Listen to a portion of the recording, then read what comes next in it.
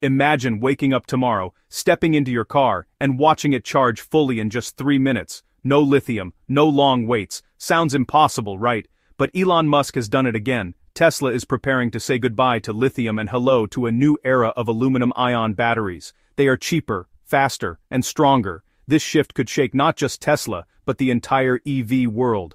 For years, lithium has been Musk's biggest headache. It is expensive, scarce, and difficult to mine. But now he may have cracked the code with a battery that is lighter, longer lasting, and far more affordable. Yet the question remains, can aluminum really dethrone lithium? Can it deliver the speed, the range, and the promise that Musk claims? And if Tesla succeeds, what happens to the rest of the industry?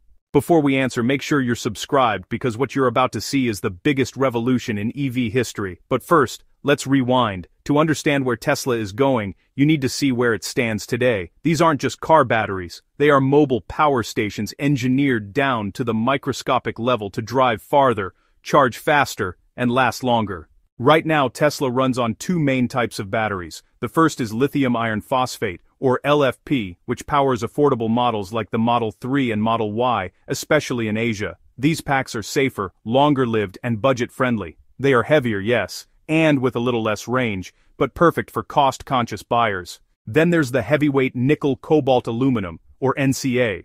Built with Panasonic, these batteries fuel Tesla's premium machines, the Model S, the Model X, and even the Cybertruck. High energy density means more power in less space and more miles on the road, but they come with a trade-off: sensitive cooling and demanding upkeep. Now let's step into Tesla's crown jewel, the 4680 cell.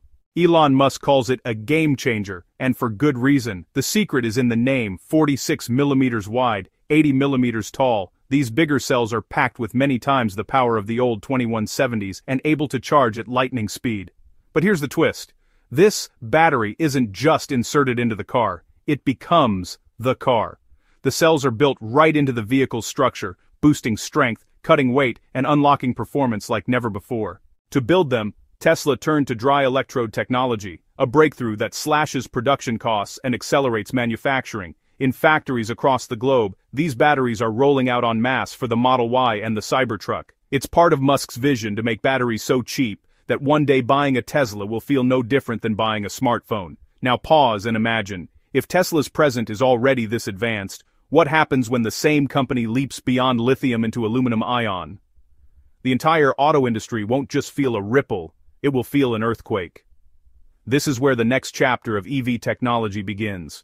So how does it work? What makes aluminum ions so special? The name may sound complex, but the idea is simple. Replace lithium with aluminum and gain a world of benefits.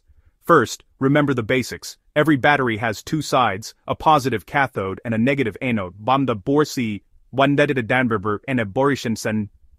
Den the borin duli, desh tedinburg ton spal, I dobitsidin den, ondorstans, on the borden doing, in. One the borsin bori between. When your phone, laptop, or car powers up, ions race in one direction, releasing energy. When you charge, they flow back, filling the tank. In lithium-ion cells, those ions come from lithium, a metal that's expensive, rare, and harmful to mine. That's the bottleneck.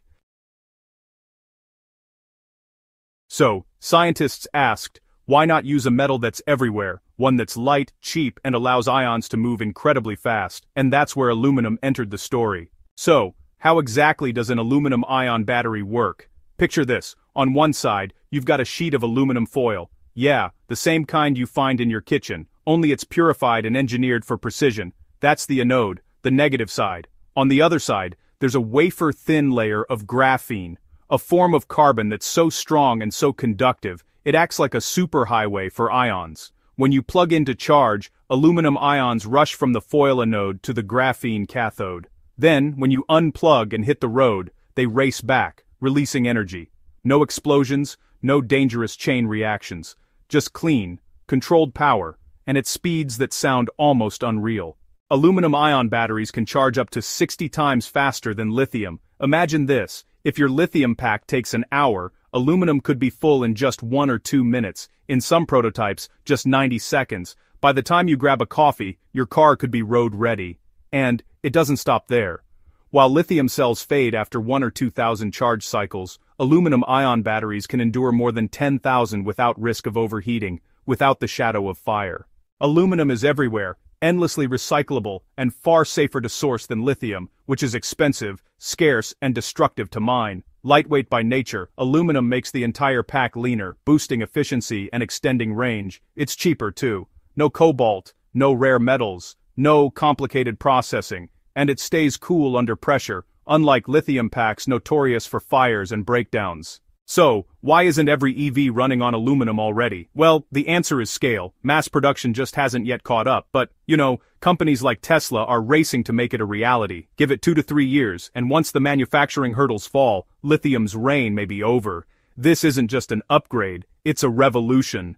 Aluminum ion could make cars faster, safer, and more affordable while reshaping the entire battery industry. For years, lithium has worn the crown of the EV world, powering Tesla's driving range into the thousands and helping the industry break free from fossil fuels. But now, the throne is shaking. The question is simple: has Elon Musk found the successor? Lithium, light, reactive, and once hailed as the miracle metal of the EV revolution, powered the dream of going electric.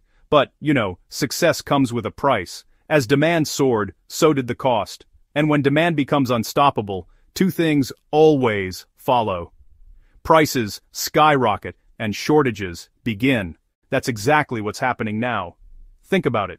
Every Tesla on the road carries hundreds of kilograms of lithium. Multiply that by millions of cars a year, and the supply crunch becomes clear. But here's the catch. Lithium mines are limited, scattered mostly across China, Australia, Chile, and Argentina. Which means the future of every EV brand depends on a handful of countries, and whenever there's conflict, politics, or a trade war, the price of lithium shoots up.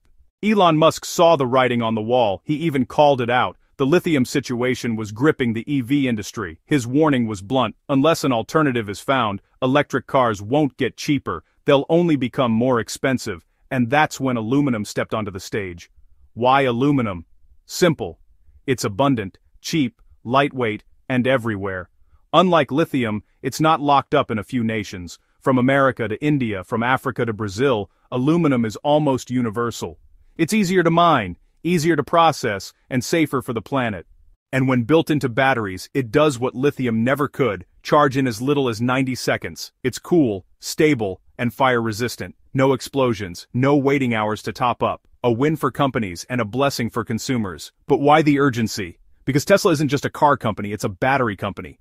Its Powerwalls, megapacks, and grid solutions depend on energy storage just as much as its vehicles. Musk knew that if Tesla stayed chained to lithium, the entire empire could wobble. So he turned his engineers loose on next-generation chemistry, and the results are already here. So, is lithium finished? Not quite. It won't vanish overnight, but its throne is slipping. As aluminum ion steps closer to mass production, lithium may survive only in niche high-end applications. The crown of mainstream electric vehicles, however, is already tilting toward aluminum. It's cheaper, faster, and more reliable. And the ripple effect? Panic. Ever since Musk's aluminum ion tests showed stunning results, rival automakers have been losing sleep. The industry, long comfortable with lithium, suddenly feels the ground shifting beneath its feet. Toyota, the giant once content with hybrids, is scrambling. Known for its caution, Toyota avoided rushing into pure electric vehicles, but the moment they learned Musk's team was preparing an aluminum-ion breakthrough, the gears started turning. Labs in Japan are being refitted, old lithium projects upgraded, and prototypes of fast-charging aluminum cells are quietly being tested. Toyota knows the stakes. Ignore this revolution and Tesla will leave them in the dust again. BYD, the blade battery champion, has built its empire on safety and cost efficiency. Their blade design was considered revolutionary, but aluminum ion threatens to make it obsolete overnight. Tesla's prototypes charge faster, weigh less, and promise even greater safety. Reports suggest BYD's engineers are already deep into their own aluminum research and development. The question isn't if they'll pivot, it's whether they can do it before Tesla sets the new standard. Even the giants have noticed. Companies like Rio Tinto, Alcoa, and Hindalco are scaling back lithium